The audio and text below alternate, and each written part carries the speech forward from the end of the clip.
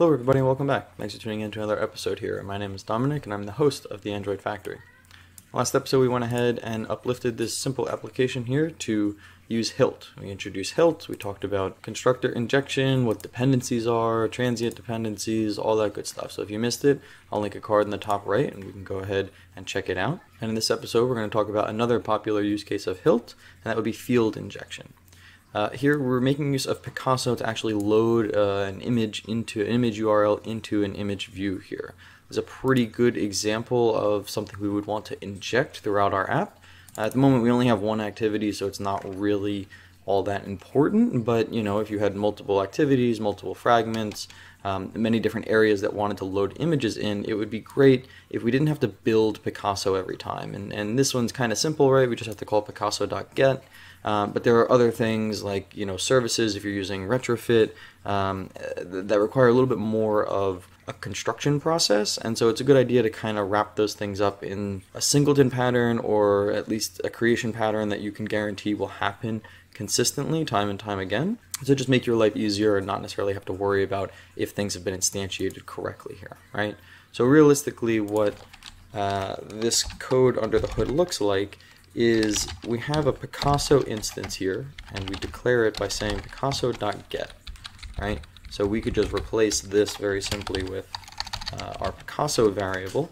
So the point is if we could get Picasso instance here, if we could get this somehow passed into us, we wouldn't necessarily have to worry about creating it, and instead we could just work with loading it, an image URL into an image view here, right? So if we were able to somehow define our Picasso out here, that would make our lives a little bit easier, right? So we'll just say Picasso, and we'll just get rid of the rest of that. And obviously we need to initialize it somewhere along the way, but this is where we can make use of Hilt to actually inject this variable into the activity for us. And so quite simply here, we can actually just annotate this again with @inject. And now we don't have to worry about actually creating the Picasso instance, at least not here. And the rest of our code can kind of just use it as if it's going to exist there, right? And we've already annotated this with @Android entry point, so this is ready to go. If this annotation was not here, we would actually have to add it so that you can use it inside of the activity. Let's go ahead and run this and see what happens. And so after running in here, we get some kind of an error, right? It doesn't actually work. And if we take a look at the error output here, we see something about missing binding, cannot be provided without @inject constructor, or a provides annotated method here, right? So basically, the problem is that we don't own this class, this Picasso class. The library Hilt here doesn't actually know how to create an instance of Picasso. Unlike other classes that we owned completely, we could just slap @inject constructor on top of these classes, and Hilt would have enough information to actually go ahead and build out our dependency tree and actually create these classes for us. So the error message here really alludes to it around, I don't know where it went, but it says something about a provides method. And so if we go ahead and create a class here, we go ahead and create a module, kind of similar to the whole Dagger idea, if you're familiar with it, we can instruct Picasso, we can instruct Hilt how to actually create Picasso. So I'm just going to go ahead and call this the Picasso module. We can create it as an object. Sure, we'll add it to Git here. And what we can do is we can actually annotate a particular method here, specifically called or annotated with provides, and we can see that it comes from a Dagger here, so this should be familiar. And then we can just make a public function here, and normally they start with the word provides Picasso, right? And this function is, as you would expect, going to return an instance of Picasso here, right? So then we can just simply say picasso.get. And now this thing actually understands how to create an instance of Picasso. If there was more configuration here, we could go ahead and actually do that. And you can even pass parameters or information into this function to kind of ensure that you're creating it the same way, or if you need more information or something along those lines. So you can get pretty crazy with it. Now the last little bit here is we need to annotate the module itself with not only the keyword module here, like we would with Dagger, but we also need to give it something called install in here, and then we need to give it, I believe it's called a lifecycle component or something along those lines. It's in the documentation, I can look in a minute, but we can actually put it inside of the singleton component here, and then obviously the class there. So basically what we're doing is we're we're explaining to Hilt that the Picasso module is going to act as a singleton, right? So this provides function is going to basically be only need to be invoked once and only once throughout the activity, or sorry, the application lifecycle, and that's a pretty good idea for something like an image loading library or something to do with maybe your networking layer if you're using retrofit or something along those lines.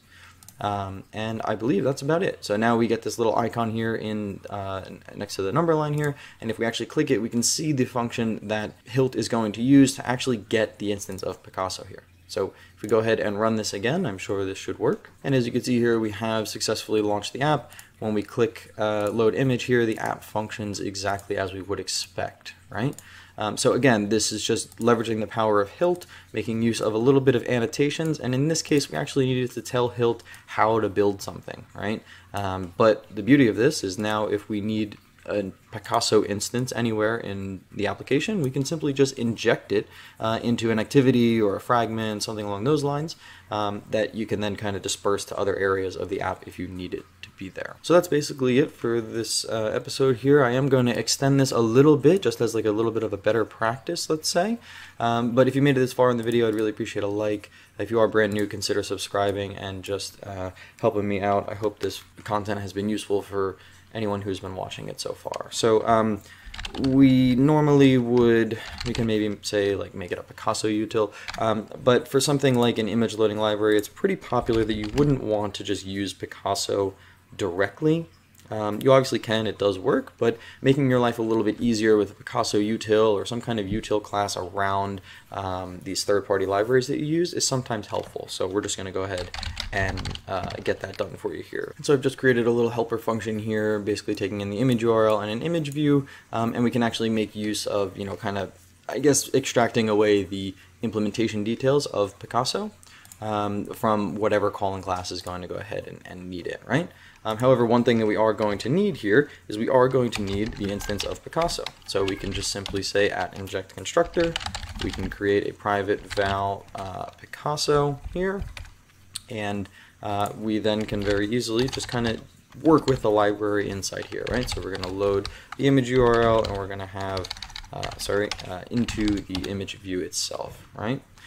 Then in the activity layer, we don't really need to worry about Picasso, but instead we could just make use of the Picasso util class in here, and then we can do something along the lines of Picasso util.loadImage, and then we have an image URL, and then we load it into the binding.image view like so. We'll cut that out, and now we've kind of extracted away the nitty-gritty and the details about how to actually like work with Picasso, and this is super beneficial and super powerful because if, let's say, down the line you want to instead of using Picasso, upgrade to Coil or start using Glide or something else along those lines, having the art or the work of loading an image in a particular wrapper utility class allows you to basically rip out what library you're using, and you can just kind of swap things out there inside of the util, as opposed to having to go into all the places in your app and actually change the